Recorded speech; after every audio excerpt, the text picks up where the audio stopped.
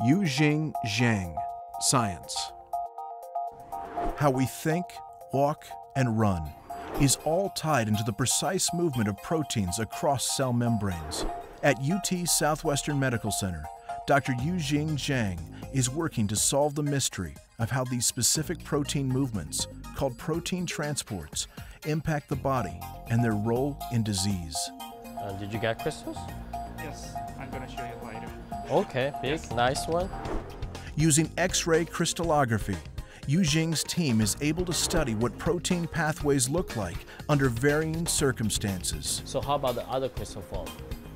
These three-dimensional crystal images allow Youxing and his students to identify disruptions or imbalances in protein transport, which can result in abnormalities like heart arrhythmia. Youxing believes the more we know about these movements, the more likely scientists can develop treatments to fight these disorders. Once you know the fundamental properties of a protein, it will help when you move on to more sort of practical questions. To correct, say, an arrhythmia, a cardiologist will prescribe a medication that affects the movement of calcium ions in or out of the heart cell, and the way that those calcium ions get in and out of the cell is in part through the proteins and the class of proteins that Dr. Jiang studies.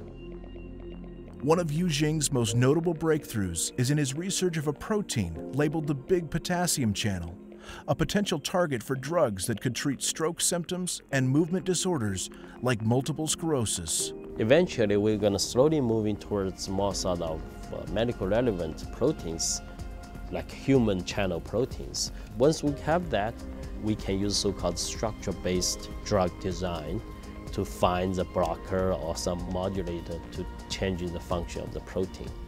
It's our eventual goal. Youxing credits the impact of his mentors for enabling his success, including Nobel Prize winner Rod McKinnon. Now, as his work gains wider relevance in a whole range of disciplines, Youxing has become the one making the impact.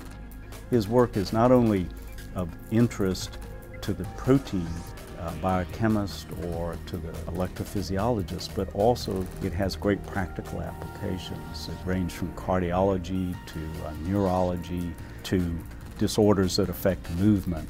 All target these class of proteins that he works on.